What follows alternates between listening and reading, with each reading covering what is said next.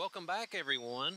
And in this lesson this week, we are going to basically start out by drawing a couple of parts. Now, you'll notice that they're not complete, and there's a reason for that. We're going to get into using generative design in Fusion 360.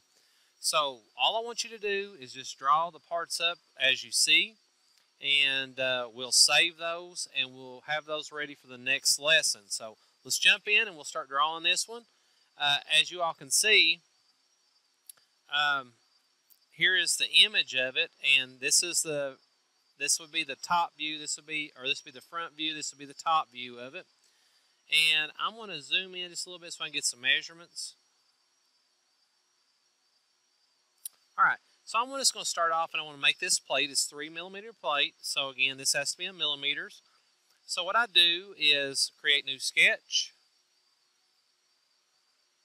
Use my rectangle command up there and just click from one corner to the next. This one is 90. If you see the overall length of it is 90 and it's 44. So I hit tab and go to 44, enter. Now if you'll notice too, it's got radiuses of 12 around it, so we can do that. Here's your fillet.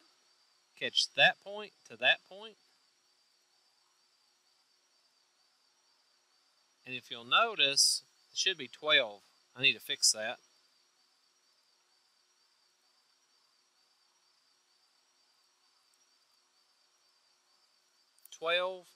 That one's 12, and I'm just, for good measure, I'll check and see if yeah, that one turned to 12. Good shape. Now, with that, I want to go ahead and put me some holes in this thing. I've got 6 holes, and they're 6 diameter. So let's go ahead and do that. Just put you a circle in there. Would be all right. And it's 6 diameter. And basically, I want to measure from there to there.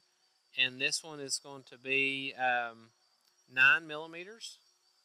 And from the edge over to it is also, well, no, it's actually 12 millimeters. So now I've got something to kind of guide off of, and I come across here. And this one should be in the middle, so I can actually just track those and put that one in. Or you can measure it however you feel more comfortable. And I can grab that one, come over here, put a 6 on there, and I can measure from there. Actually, from there to there should be 33.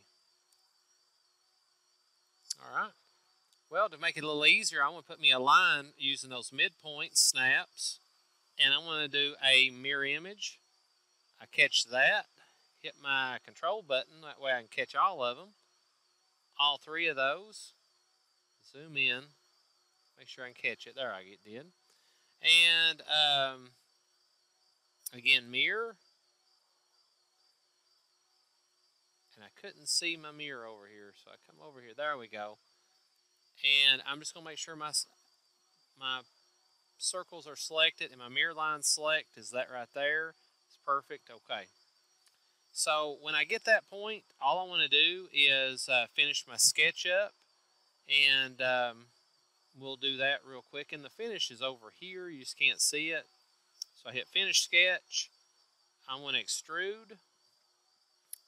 Hit my shift button to smash my wheel down on my mouse. Rotate it up a little bit and catch those holes there. Well, actually, no. I want to grab this and pull that down 3 millimeters. Just like that.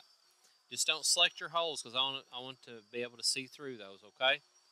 So, got that in there. Now, and you can see I've got those holes chamfered. Don't worry about that right now. I'm not too worried about that. But now I want to put in this this round piece here, okay? And if I come over here, you'll kind of see it floating in air, and that's where we were getting this.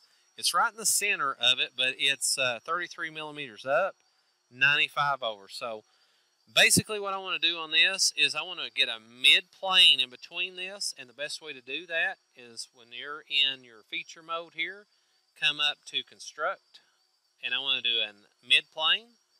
So I come down here and catch that surface, rotate it over and catch that surface. It makes me a mid-plane, and all right. sketch, create sketch, click on that line, and now I am ready to put that right there where it needs to go, and just do a circle. It's a 28 millimeters on the outside, so just 28. The inside bore is 18, and we've got some chamfers on it. That's why it makes it look like that. That's why you've got that extra object line in there. But for our purpose, this is perfect for right now. So again, we got to finish our sketch. Nope, no we don't. We've got to go back there and get this thing located. I didn't do that. So if I want to go back, just come down here to your history, double click your sketch. And this thing is 95 millimeters from there to the center. Let's get that in there.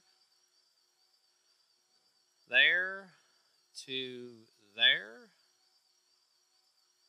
is 95 millimeters. And also from the bottom to the midpoint is 33 millimeters. So I hit this, catch from the bottom to the center of this, and that is 33.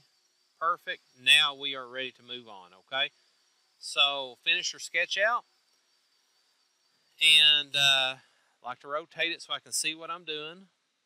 Extrude this thing. You just want to catch the outside like a donut, but I want to have both sides of it, okay?